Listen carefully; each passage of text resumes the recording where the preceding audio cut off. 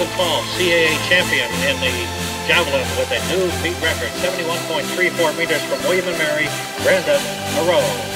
10 and a half, 11 months out of surgery, and it's nice to be back on the runway. I opened up last weekend at Penn, and kind of had an up and down series, but it was nice to finally get back and put some big throws out there. So.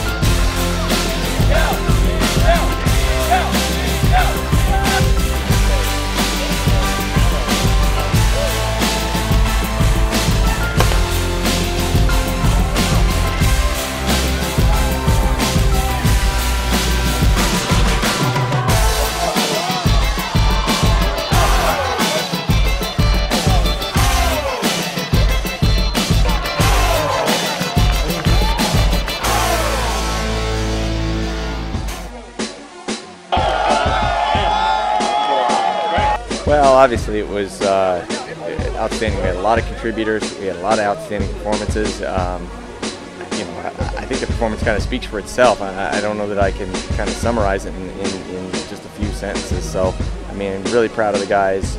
Obviously, this is the culmination of a couple of years worth of work. We do graduate a lot of seniors this year, and it's a real credit to them. They started this 3 years ago when it was here, and to finish it 3 years later here again is nice. But hopefully, the younger guys, the underclassmen, have learned from it, and they'll be ready to carry on next year. Since coming here, I mean, when we first won it the first time, it's been the first time in 15 years, and just to continue that legacy and pull off a three-peat, it meant a lot, and then I could help my team pull off that three-peat. I mean, obviously, Lavelle won the award last year. David stepped up this year, and I mean, to run the CAA record in the prelims and then coming back in the finals and do it again, but that wasn't. I mean, he ran the 200, he ran the 4x4 as well. Just outstanding. I mean, they have a lot left in front of them for this year alone, but I think they'll have a lot left in front of them for their whole careers. It's a great feeling. You know, a lot of competition in the CAA, especially my own teams like Rashawn Ruffin, Adrian Vaughn, Nick Vaughn. So getting this award means a lot to me. So I've been working for it all year. My goal is, you know, just try to keep winning, try to keep improving my time. This time, you know, I was kind of by myself in the straightaway, so trying to keep pushing, maybe get to that 44 by the time like national comes down. Be top 8, get All-American in the Open 4. It means a lot to me to get this for the second time. I think it means more to me this time around because I had a big PR in the long jump. I've been struggling to try and get to that next level, and I think I finally broke the ice on that. I mean, you're on your home track. That's always a big moment. So it's just nice having the family and our home crowd supporting us. It just means a lot more when it's here at Mesa.